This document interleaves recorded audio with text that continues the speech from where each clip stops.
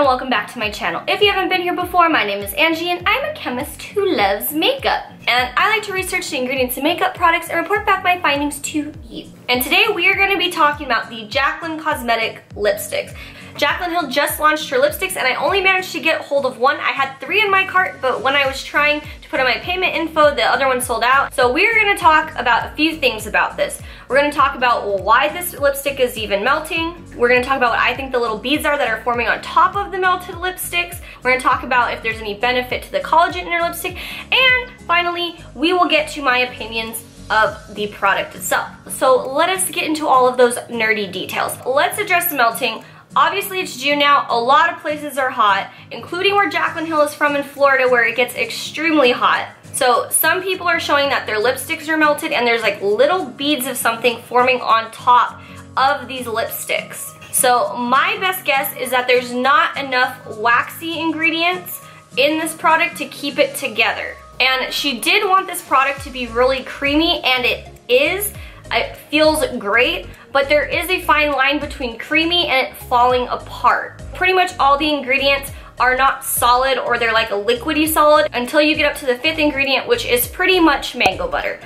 But mango butter will melt at 86 degrees Fahrenheit, and we know throughout the US a lot of places are reaching above 90, even 100, and those trucks can get even hotter. And since this is so high up, I think this is what is causing the melting. Putting mango butter, it melts easily and it applies smoothly on the lips because obviously it's gonna heat up when you apply it to your lips, which is great. But the problem is, since this is the first pretty much solid ingredient in this formula, it's making this lipstick very, very fragile. For comparison, the next ingredient, the 6th ingredient, Candelilla wax, has a melting point of 155 degrees Fahrenheit, so a lot higher, significantly higher. And to me, the feel of this formula feels very similar to the MAC Satin lipstick. They have a lot of similar ingredients, and in that formula, the Candelilla wax is actually the 4th ingredient. Now, we don't know the exact concentrations of these. It seems like that formula has a lot more wax in it, and it's holding together a lot better. It's not as creamy, but it is still creamy, but it is gonna be more durable in terms of being exposed to heat. So what are those little grainy little spheres that are forming on top of these lipsticks? I believe that it's actually the mango butter.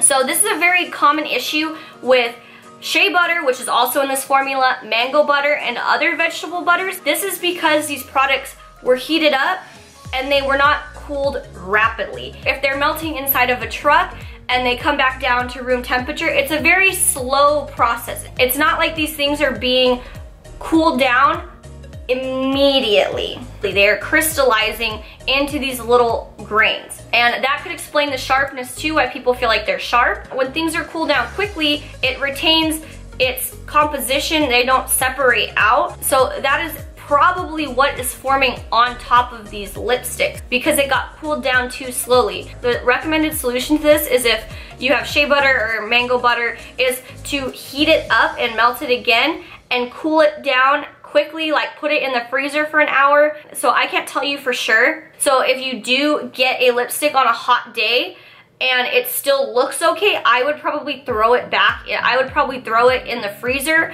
for just a little bit just to get it back rapidly, or you might start to see those little beads form on top again. Hopefully, if you haven't received it yet and you're in a hot area, maybe that can save you, but I think that is what those beads are. So that kind of brings me to another issue with this whole melting thing, is in Jaclyn Hill's launch video, she did mention that they did long-term testing to test the consistency, to test the fragrance and the smell over time, as well as if the product melted. This kind of long-term testing is called stability testing. You'll basically stick the product into like a refrigerator or like a room that is temperature controlled and or humidity controlled, and at various time intervals you will pull out a sample and test it. And this helps cosmetic companies figure out how long a product can last or what conditions it can be at. If you stick it in a really cold environment, is it gonna separate? For instance, that wouldn't really happen with the lipstick, but if it's too hot of an environment,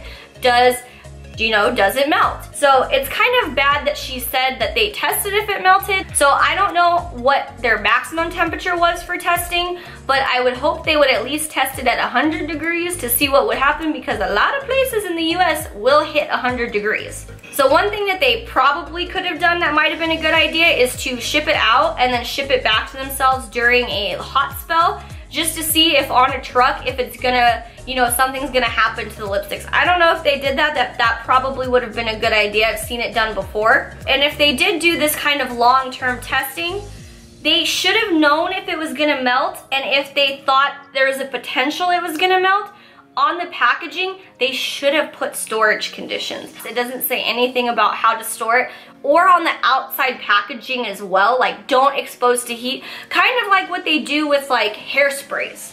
I don't know if you guys have ever seen that, but if you get like a package that has like hairspray in it, it'll be like, don't expose to heat. And that's for flammable reasons. But if you know that something's gonna melt, it's better to put something like that, because now they're gonna have to replace all these people's lipsticks, which just, that's just a whole waste of money for the company. So I think the way that she casually speaks about this behind the scenes stuff is to her detriment for the most part, because everything she says is gonna be analyzed. If anything goes wrong in her formula, we're gonna go back to what she said. And for Jaclyn Hill to say that her lipsticks were tested to see if they melt, but people are getting melted lipsticks. And I don't know if this is just what someone had told her over the phone, if she was there and saw what they were doing. I'm not sure of how involved it was in terms of the quality testing that was going on. I think she probably should have left it as, I worked hard on this product, I stand behind this product, and just left it at that, because then if something does go wrong, she can go behind the scenes and be like, I thought we did this, but now she's told her whole audience this was done. So that's just my opinion. But let's move on to one of the ingredients that she mentioned as being a exciting ingredient in her product. So she mentioned collagen. Now, all these products contain collagen because people have this belief that if you apply collagen directly, it's going to stimulate collagen growth and help you look youthful. One of the ingredients they have is collagen amino acids in this formula. Now, it's very, very low on the list, but also topically applied collagen is too large to be absorbed, even if it's broken down into these little amino acids. Basically, these are like the building blocks of the collagen. They probably aren't gonna penetrate. They're not gonna really stimulate collagen production. That's just a marketing thing a lot of companies do. There's not really any evidence to show that. They might be hydrating, but it's so low anyway, I wouldn't think that this has much hydration potential in comparison to the other ingredients, because it's so low on the list. It's amongst all of the preservatives in this formula. And people were concerned that this may not be vegan collagen, but there is collagen. One source could be algae, which is vegan. So I do believe that this formula is actually vegan. Let me tell you what I think of this formula. I think this is a very creamy formula, and I really enjoy this formula. I wore it all day. It is not long wearing whatsoever. It is going to wear off, but it is a very, very comfortable formula, and also it's good because it stays in place. I didn't have a whole lot of smearing when I was eating, which is usually a huge issue with a lot of cream formulas. It's very pigmented. It only took a swipe or two. I didn't really put on a lot of lipstick because it could feel heavy if you did apply too much, so that's something to take note of.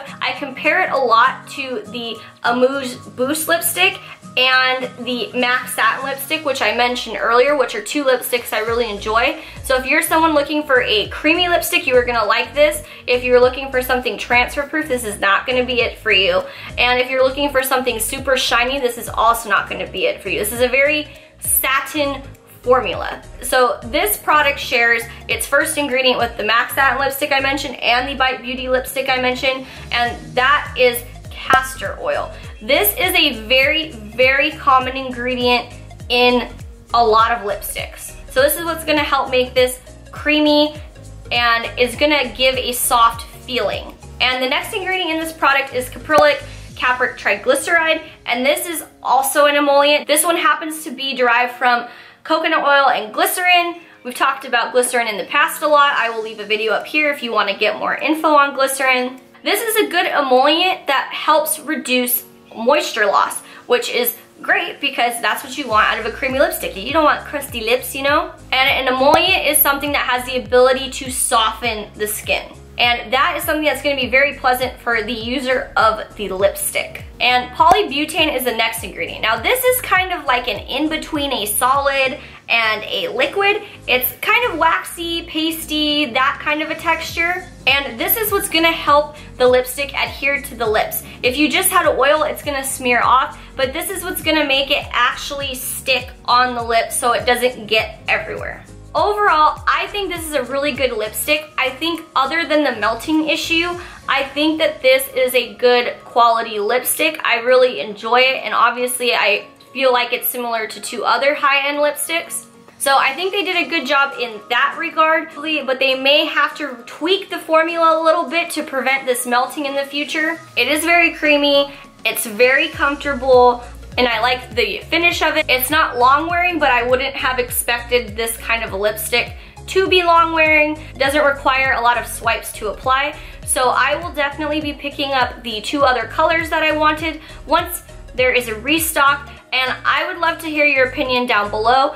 If you did order these, please let me know if you had issues with the shipping. I personally, with the shipping, I got the regular shipping, and I got it before a lot of people who got expedited shipping. If you have received your lipstick, did it arrive in good condition?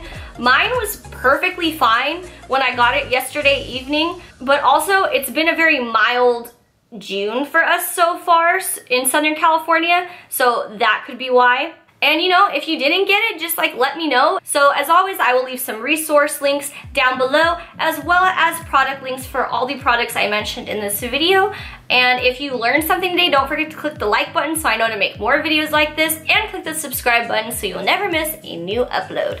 And with that, I will see you in my next video. Bye!